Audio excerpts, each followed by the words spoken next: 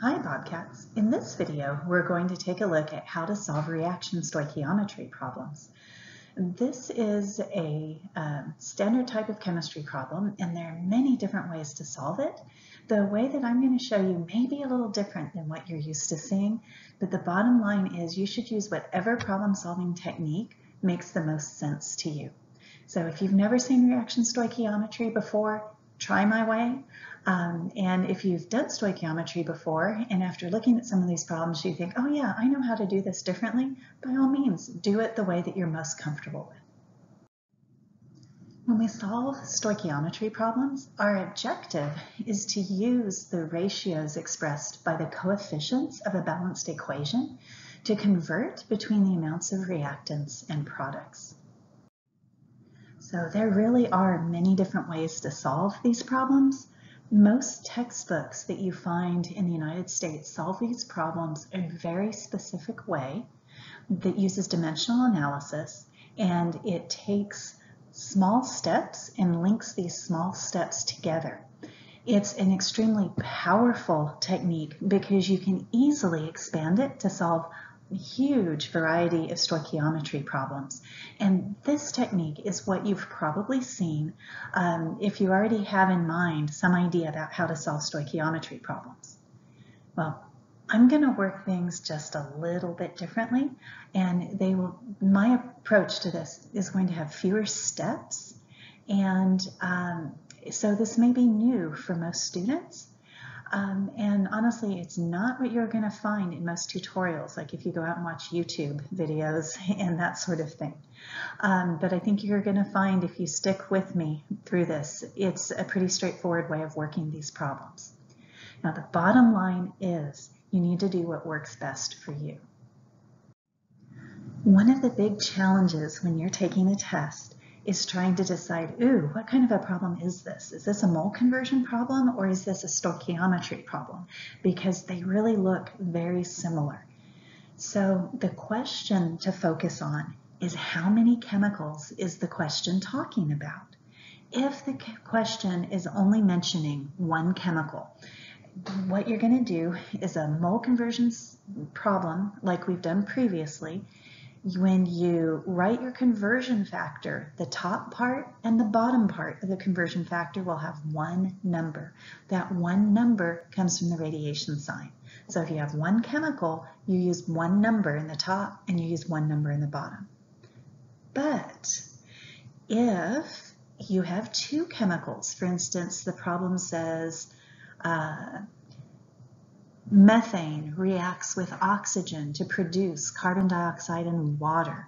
And the problem says, if you start with 25 grams of methane, how many grams of oxygen are needed to completely react? Well, now we're talking two chemicals. We're talking methane and oxygen. So if you're talking two chemicals, when we build our conversion factor, we need to stick two numbers in the top and two numbers in the bottom. The first of those numbers is just like what we did with mole conversions, and we're going to pull it from the radiation sign. The second number will be the coefficient from the balanced equation. I'd like to take a moment and justify putting two numbers in the top and in the bottom of our conversion factor. When we look at this equation, nitrogen plus 3 hydrogens yield 2 ammonias.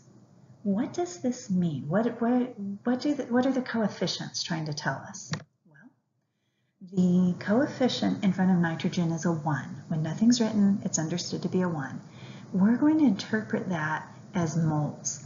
1 mole of nitrogen reacts with 3 moles of hydrogen to make 2 moles of ammonia. Now I'm going to do a little math trick. Out of each one of these expressions, I'm going to factor out 1 mole. So we have 1 times 1 mole of nitrogen, 3 times 1 mole of hydrogen, and 2 times 1 mole of ammonia. Mathematically, these two lines are saying the exact same thing. It's just the format I wrote them in that on the second line emphasizes a connection to the radiation sign, because 1 mole appears in the center of the radiation sign, And the number that we just wrote out in front of 1 mole is the coefficient from the balanced equation. So all we did to rewrite this was we took the coefficient times something from the radiation sign, which in this case is 1 mole. But we know on the radiation sign that all 4 quantities are equivalent. 1 mole, the molar mass in grams, 6.02 times 10 to the 23rd particles, and 22.4 liters if the substance is a gas at STP. So in place of the 1 mole of each of these substances, I can substitute the molar mass. So in the parentheses, I'm replacing 1 mole of nitrogen with 28 grams of nitrogen. For hydrogen, I'm replacing 1 mole of hydrogen with 2 grams. And for ammonia, I'm replacing 1 mole of ammonia with 17 grams of ammonia. But wait, there's more. When we look at the radiation sign, there's still 2 more things to go.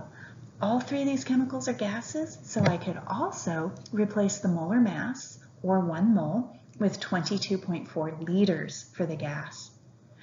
And finally, the 4th thing on the radiation sign was Avogadro's number of particles, so I could also throw that in here. It was just a little bit too big to cram all on one line, so the hydrogen got moved down a little bit.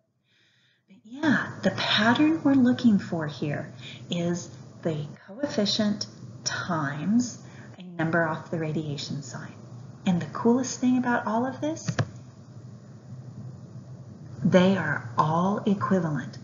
1 times 1 mole of nitrogen is equivalent to 2 times 6.02 times 10 to the 23rd molecules of ammonia.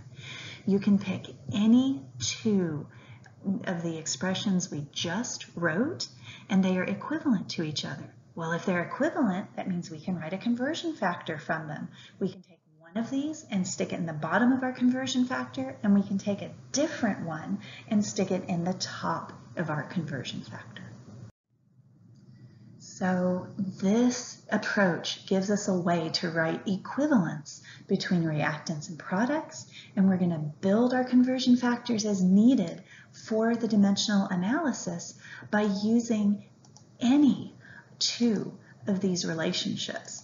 And we're going to build these conversion factors by taking the coefficient from the balanced equation and multiplying it times any one of the 4 things that we have on the radiation sign.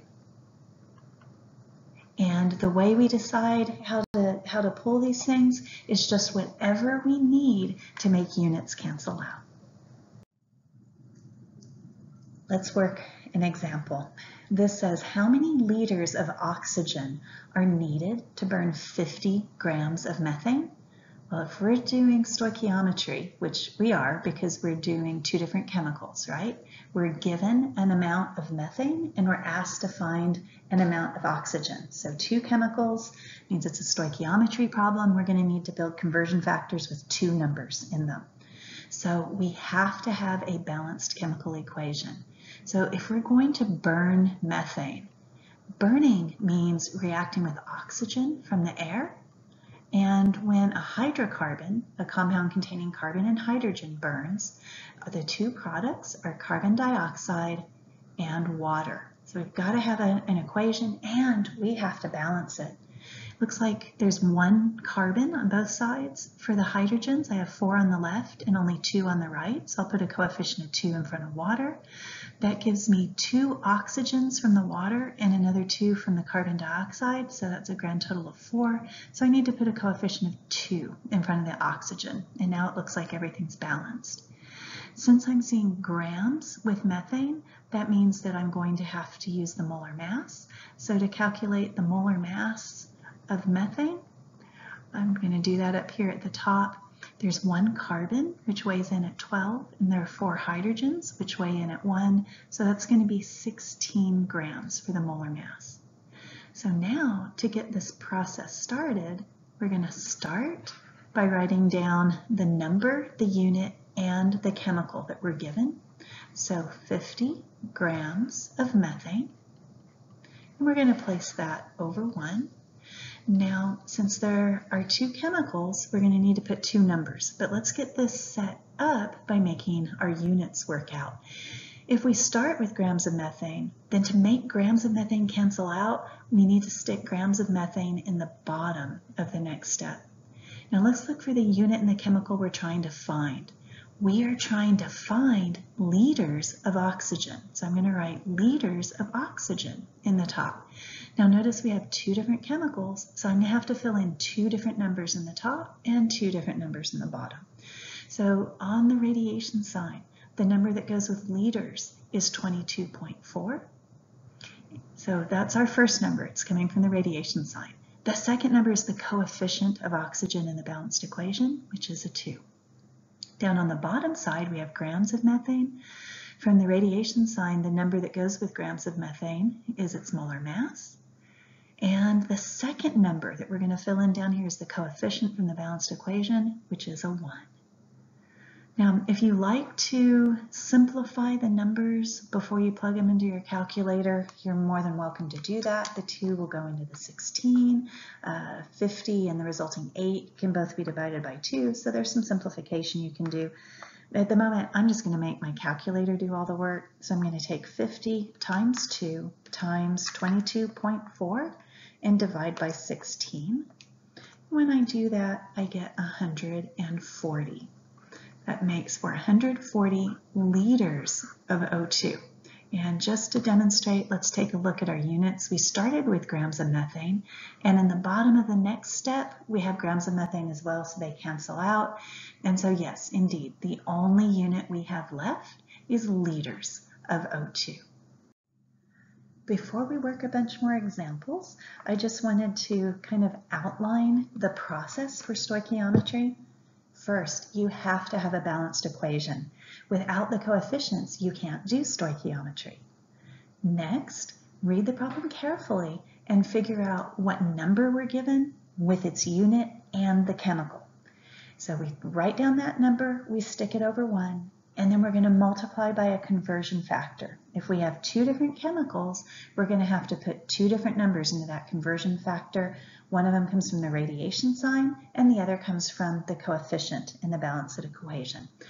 Those 2 numbers are basically performing 2 different types of conversions. The number off the radiation sign is going to convert the unit for us. So it might convert grams to liters. The coefficient is what maintains the correct ratio of one chemical to another chemical. So essentially the coefficient converts the chemicals. In the next video, we're going to work a bunch more examples.